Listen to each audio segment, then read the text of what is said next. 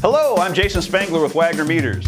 If you're watching this, the inconceivable must have happened. Your beautiful wood floor, which you've no doubt dedicated time, money, and sweat to perfect, is now showing signs of buckling or other type of weird warping behavior.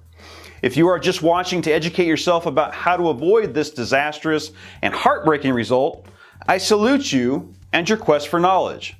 But let's get back to you slumped over, nearly in tears, in complete disbelief that this could happen after you followed every step of the process, crossed every I, and dotted every T.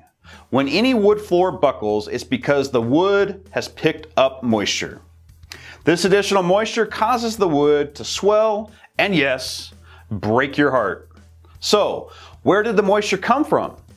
Maybe from the air, maybe from a leak of some sort. But for the purposes of this video, we'll address the cause as the concrete slab subfloor. Concrete is a porous material that allows for continuous moisture transfer either into or out of the slab. The planks of the wood floor in this case would most likely be an indicator of moisture continuing to escape from the subfloor.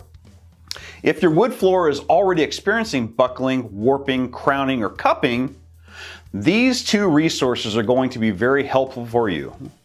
First and foremost, the National Wood Flooring Association, or NWFA, is your one-stop shop for educational materials about wood flooring. Their motto is, leave no question unanswered. Tips from experts, fact sheets, webinars, and links to technical standards are just a few of the many helpful resources available at nwfa.org. The International Concrete Repair Institute, or ICRI, is a great place for networking, troubleshooting, and training. If you work with concrete in any capacity, ICRI.org should be a bookmark on your browser. Getting back to your buckling wood floor, if you're convinced that the concrete slab subfloor is releasing moisture and wrecking your flooring masterpiece as well as your day, there's a quick, easy, and highly accurate way to determine the moisture condition of the slab. It's our RapidRH L6 in situ concrete moisture test. In the time you've been watching this video, you could have installed a RapidRH L6 sensor. Let the sensor acclimate for the required 24 hours, then immediately take a reading to get the most accurate and reliable indication of the concrete slab moisture condition. Yep, immediately. No additional equilibration time required.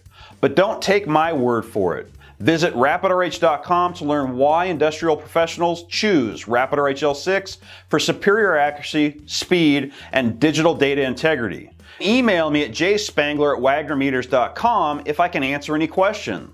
Thanks for watching. While you're here, check out these other videos and click subscribe.